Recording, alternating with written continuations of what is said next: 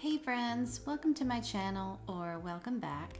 Today I'm going to show you a week in an artist's studio. I'm Melissa Harrell, a landscape painter, and I'm so glad you're here. Thanks if you have already subscribed to my channel. If you're new here, I would love for you to subscribe so you can get all of my video updates. Adding more quality videos to my YouTube is a goal for me this year, so you will see more of me here. Now let's get this week started. In this video, you'll see me matting and framing original landscape paintings from my recent sold-out collection and packing up print orders. So these are my small landscapes that I recently sold during a collection release of my first of the year. And you can see I'm spending so much time cleaning up the frames and making sure there's no dust and specks. And I do this over and over, it seems like. Matting and framing is a little bit tedious, but I do love the methodical work of it. I love taking the time to give my collectors a really beautiful framed original work of art.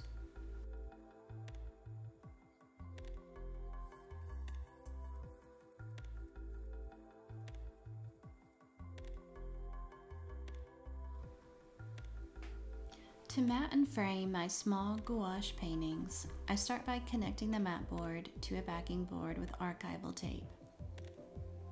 Next, with double-sided tape, I place the painting centered on the backing board.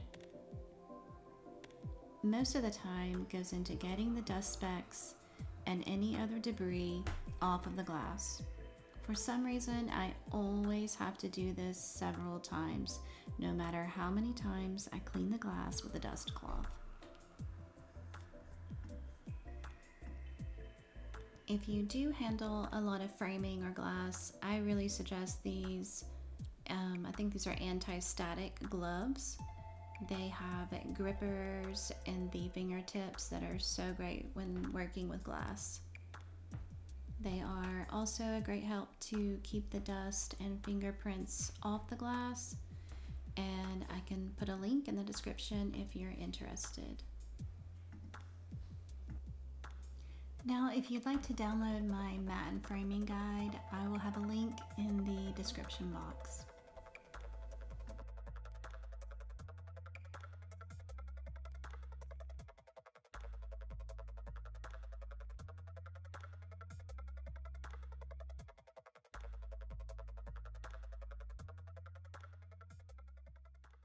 So it's a new day in the studio. I have some beautiful print orders to do, and a lot of my work is changing out paper rolls for my large format printer. I have the Epson P7000. It prints up to 24 inches wide, and it is a dream machine. There are so many things I love about this printer, and maybe I'll share all those details in another video. Let me know in the comments if you would like to hear more. For my watercolor prints, I print on cold pressed watercolor paper, and for my acrylic paintings, they are printed on gorgeous canvas paper. So I will edit my image in Photoshop and do any other last minute edits that I need to do, and then I will print them straight from Photoshop, and it goes straight to my printer.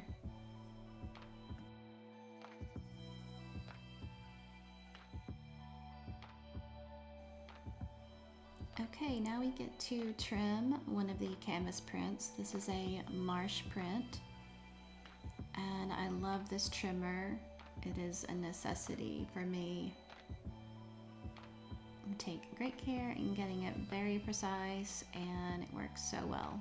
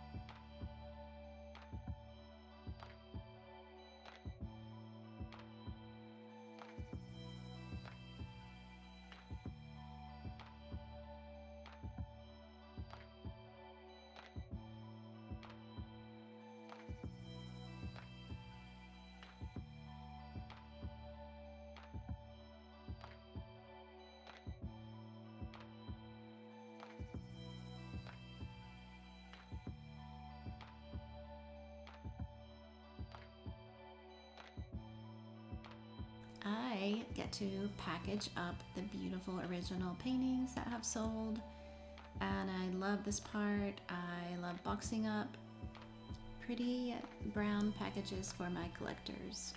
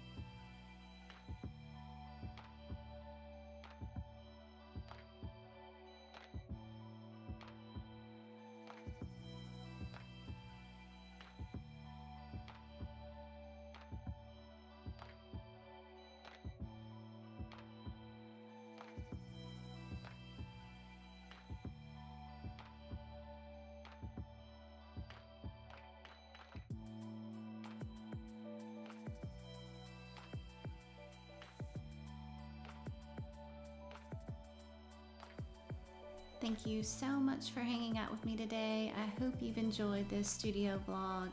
This is a week in my studio. I packaged up some original artwork and I packaged up some prints, and I really love this work. I'm so grateful I get to do this, and I'm so glad you were here to watch. Thanks so much.